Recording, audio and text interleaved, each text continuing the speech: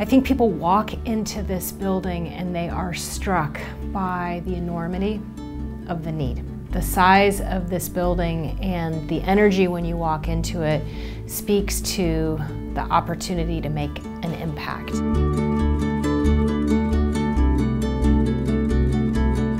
We are this huge organization that collects and distributes food, but we do that through a network of over 700 programs and partners. We are also the team that thinks about how we end hunger, because that's a part of our mission as well. I want this place to be a space where it's not just the food depository's house or our employees' house, it's actually the people's house. This building is for everybody. It was critical to find the right partner to do this. The vision that JLL helped us to begin to see and articulate was to make this building a destination not just for employees and volunteers, but also for an industry that has deep connection with the Greater Chicago Food Depository. They brought us in and said they wanted to completely revamp their space. We had a connection through Margie Barron, who's our marketing director. She does a lot of work with the Food Depository. It hadn't been redone since the original building was built. JLL has been a partner of the Food Depository for many, many years, and they just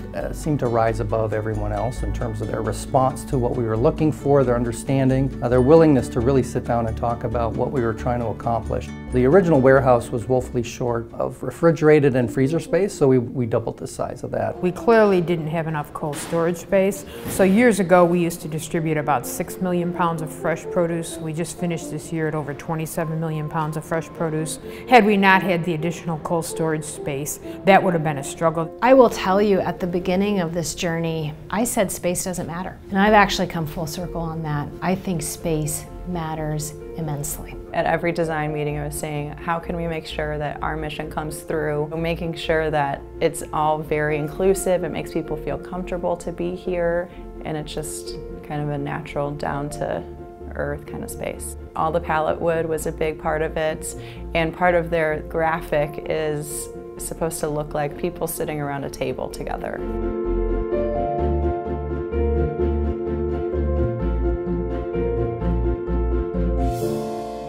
We had over $3 million of cost saves of donated products, donated services, and time. So I think for them, being able to get this great space and get it for such discounted pricing is just amazing. It's hard to take a step back sometimes and look at the big picture, but that's what our role was to do, and really think about the mission first. I think it's something to be really proud of, working at JLL, that they allow us to do projects like this, and not just the project part, but the giving back part. One of our colleagues, I remember when I took her on the tour, she was very quiet. So at the end of the tour, I pulled her aside and I said, "Are you okay? Is there something you don't like?" And she said, "I was about to cry. I'm speechless. This is so beautiful."